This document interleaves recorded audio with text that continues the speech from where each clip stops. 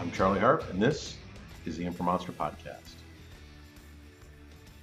This episode of the Informonster Podcast is part 2 of our discussion with the folks from MITRE about the mCODE and CodeX initiatives.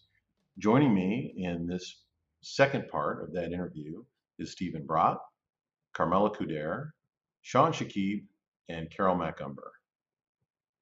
In this part, we're talking about some of the complexities, challenges, and benefits of sharing data across the silos in healthcare. I think there's a couple of interesting forces at work, and we struggle against these in healthcare all the time. And one of them is exactly what you said, that we've evolved out of these silos. And so the idea of trying to do something collaboratively is still relatively new in healthcare. The second thing is the idea that as a provider, they want the benefit of having computable data so that I can get real-time artificial experience or knowledge from other places incorporated into my workflow to enlighten me or make me aware of something I didn't know before. But to make that happen, I have to be part of a system where I'm putting in data that can be shared across the silos.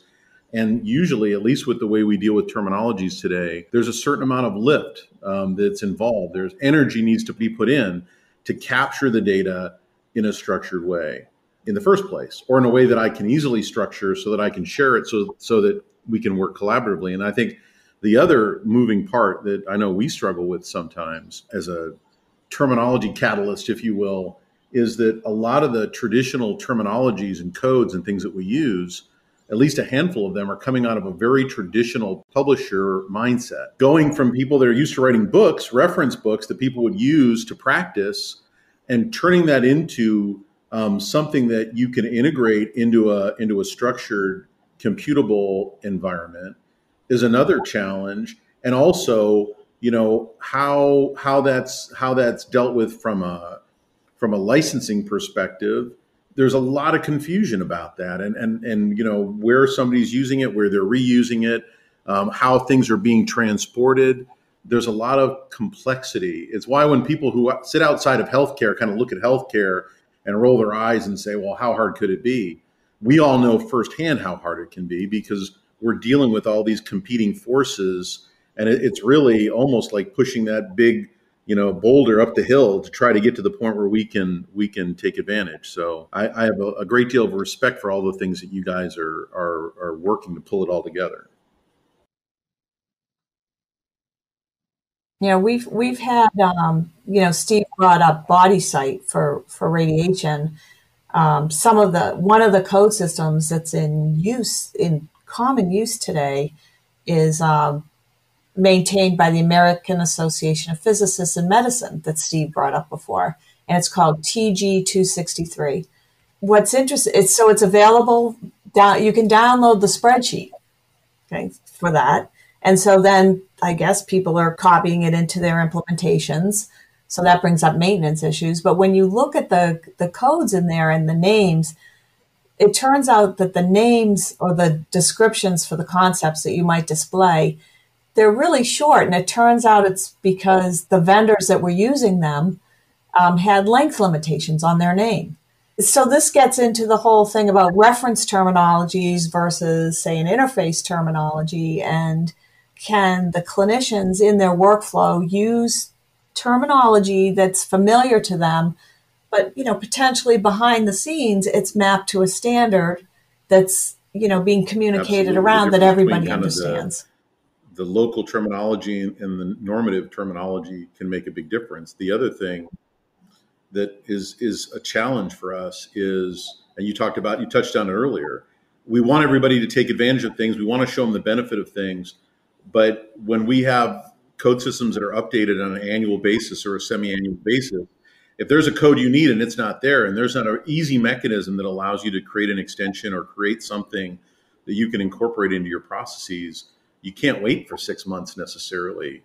And so, we have a lot of those challenges also that, how do we reduce the latency so that we can take advantage of it? Because the problem we have, at least the problem I've seen, I've been doing this as an engineer for 30 years, is the consumers, the providers, the patients, the people in healthcare you only have so many chances to prove that you're credible and to prove that you can do something useful before they get kind of, they start to stop believing that you can actually do the things you're trying to sell them on, because you're saying, hey, I'm going to be able to help you in all these crazy ways and be able to shorten, improve patient care and reduce the amount of time and effort. And that's what makes it worthwhile for them to do the additional work that they're going to have to do on their end to make it all happen. And so we've just got to be careful that, we have systems in place where we can actually deliver on, what we're saying. And that's where, seeing you guys accomplish these things and seeing these things happen, it's good for the entire industry, because it kind of shows that if we collaborate, if we have good normative terminologies, if we have good standard ways of communicating with each other, we can actually do some really cool things. And we're not just thinking that we can actually demonstrate that we can, which, the proof of the pudding's in the tasting, they say. Right. And some of that demonstration might be years down the road. When you think about registries and things like that, being able to populate cancer registries in a standard way, it might take a while before we see tremendous benefit from that. One of the questions I was going to ask Carmela is, when you look at the different domains that you guys are dealing with in mCODE, I know that there are some domains, and I would have thought body location would be pretty straightforward. And actually, I think I underestimated the complexity of it. But I know there are some domains that when we've worked with clients that we've kind of struggled looking for kind of an authoritative source of information. Because a lot of these, like genomics, for example, genomic reporting is an area where, I think there's still some ambiguity. But are there any areas, domains that you find, more troublesome than others in terms of trying to determine a good authoritative source of terminology? I think we've been able to find good sources, like the Human Genome Variation Society, SNOMED, of course, for the clinical code systems. Yeah, I think we've been able to find sources.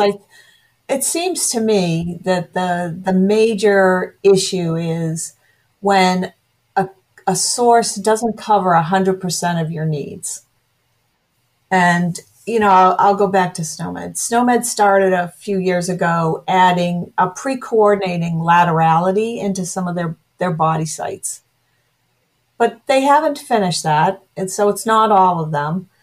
And what happens sometimes is people look at that and they say, well, gee, they have left leg, but they don't have left pinky finger, or, something like that. So we can't use it. So I think that we can find sources, but sometimes we can't find comprehensive sources that fit 100% of the needs. And it's that maybe people just don't know, well, gee, you can contact the steward or the owner of that code system, and you can start a dialogue with them about adding something. Or sometimes you might need to use more than one code system to get what you need, like SNOMED and the NCI thesaurus. And sometimes people are hesitant to do that, or they're operating under a misconception that you can't define a value set where the concepts are drawn from more than one code system. Well, we had that happen in one of the CodeX use cases, and we said, well, sure, you can define a value set that way. I wonder how much people sometimes don't want to lose ownership of it as well, right? Because when you start taking something maybe they've been doing in radiation therapy for a long time, and then they say, well, we want to entrust this to SNOMED. There's some reluctance to do that. I don't know. Yeah, that mindset. And part of it is just those of us who are entrenched in the HL7 world. Often try to make the assumption that the stuff that we're creating is going to be used by someone else, should be used by someone else, should be reusable, be defined in a way that people understand what we meant, by this, by these codes and this code system or this value set. But as you guys have been talking about, that's not a native thing for a lot of people. Maybe the answer is finding a way to make resources within HL7 more available to take some of that work on. instead of, kind of relying upon people to have that in-depth understanding, because it takes a lot of time and a lot of experience to get it right sometimes. And the researchers out there, the genomic experts, the clinicians, they're not as interested in the gory guts of terminology authoring and maintenance as we are. From my perspective, it's the community. It's getting the thought leaders together, the big organizations. Thought leaders could come from any size organization because they're key to scaling this up. So I've no doubt we can produce a beautiful implementation guide, and it's really critical that we do. And hopefully the one we have is pretty good, but it has to be used and adopted, and for that to happen, it has to provide value. And as it was mentioned before, it can't induce undue burden, or at least without increasing some substantial value for the people who have to collect the data too. So I think that to me, it's the community, getting the people together who are committed to run with it.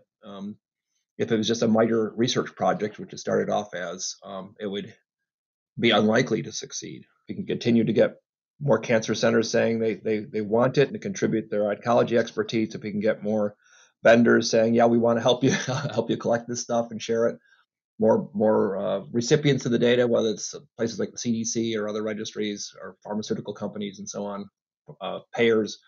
The more we can get a community around these, what sound like a wide range of use cases, the bigger the community will be, the more important mCODE will be as a core that will lead to real value down the road and success. But so I think that's the key, is continue to build our community. We're doing pretty well after a little over a year of CodeX, and mCODE itself being a little older. But that's the biggest challenge, I think, honestly.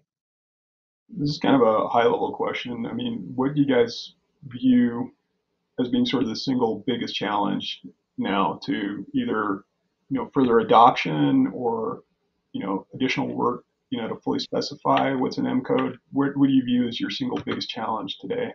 Yeah, I guess I've seen a challenge to explain to folks who are new to the space to define a value statement, and also explain the standards process, that you can participate as a community member and you don't have to give up any of the special sauce for your company or anything like that. You're contributing to the standard, but you don't have to describe or expose anything that you do that's specific, that makes your particular implementation special and valuable to the community.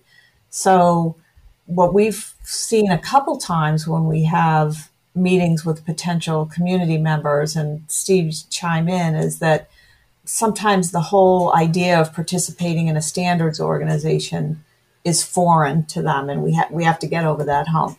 One of the things we're trying to do in CodeX, at least as well, is that we don't require everyone in CodeX to be immersed in the HL7 and process, because I think part of the value we can provide is, okay, you're an oncologist, you're good at oncology, you understand how patients are treated and what the potential outcomes are from those treatments and so on.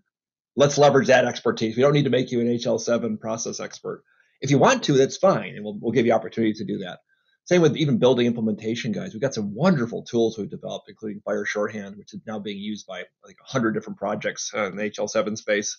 But I don't necessarily want every registry to become an expert on building implementation guides. But if they want to, if they have some people they want to get smart on how to do those things, that's also good. And same with terminology or any area. So I think it's another part of the community, I guess, really is bringing together the complementary expertises that are needed to succeed as well.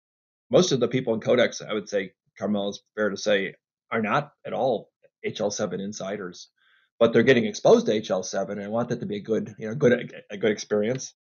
Part of that will be kind of abstracting making sure they don't have to go through every step of the process themselves, but that we're working together and leveraging their expertise in the right places. So are there any other questions before we look at wrapping things up today? Anything else you guys want to put out there? I guess I'd ask, what's the future of mCODE? I mean, what's next, I guess? Well, we're hoping to, as I mentioned, the STU2 balloting coming up, and we'll certainly get some more comments. And hopefully, if we're successful, we can freeze that as a STU2, not just draft, but STU2 by sometime in the third quarter of the year. We'll see how the comments look. And we have a lot of comments from internally coming in from our CodeX community even. So that's good, though. If I would hope that at some point we can become normative, whether it's on the next following STU2 or STU3, because we want to make something that's relatively stable for the community, especially for vendors to count on. Things that can't change out from underneath vendors or providers or on a monthly basis with some stability. So I'm hoping we have enough experience and good input that we can kind of freeze that, and then it becomes a core that's relatively stable. And then we can build out these other implementation guides for these specific use cases. They may include additional data elements and additional profiles, maybe extensions that are not in mCODE. It may turn out there's parts of mCODE that aren't right, but we're not going to change them because they're normative. We'll create some kind of a supplement. So that's all to be seen, how these use cases play out, these projects that people are working on in real experience. A dream would be that we've got a critical mass of customers asking for mCODE and of vendors that are delivering it, and that we can help them. We can help them as a community go faster if that's what they want. I'm really hoping even that this year we're starting to touch patients already too. This is where it gets. We talk a lot about standards and technologies, but already on our real world data project, iCare data, it's called. We're hoping to have over 150 patient encounters for which mCODE data will be collected this year as part of 3 trials, or 3 to 6 trials, depending if we get some more, at 20 different health systems. We are already enrolled 6 patients in our clinical trials matching pilot for what's called phase 1 of the pilot. So they'll start hopefully experimenting with, are they able to find trials that match their needs quicker and faster? Looking at even the user interface, making sure that makes sense. Can they get their data out of their EHRs into these systems and send off to different matching services and get back some coherent set of matches with goodness of fit that they can make choices with on their own or with their oncologist. So that's a really important part of the future, is where we're not just testing and piloting, but we're really improving the care and research for cancer patients. Steve, is another item that we have started to touch on in mCODE and CodeX, but is the fact that right now mCODE is a U.S. realm implementation guide. And there's a lot of interest outside of the U.S. in mCODE. And the fact that the mCODE profiles, say for procedure or cancer patient, some of the observation profiles, they're based on U.S. core profiles. It's probably something that, I don't know if it would be a separate project or whatever, but I can see in mCODE's future moving it more towards the universal realm, or having a version of it that is the universal realm versus the U.S. realm. Would you agree with that? I would agree with that. I think that's really important. Given all your experience, do you have any idea what kind of effort would be required to do that, to go to the universal realm? Well, I think we'd probably have to do an examination of what restrictions having the U.S. core profiles as our base be. And one that I can think of it's only in the United States that say race and ethnicity are required for a patient.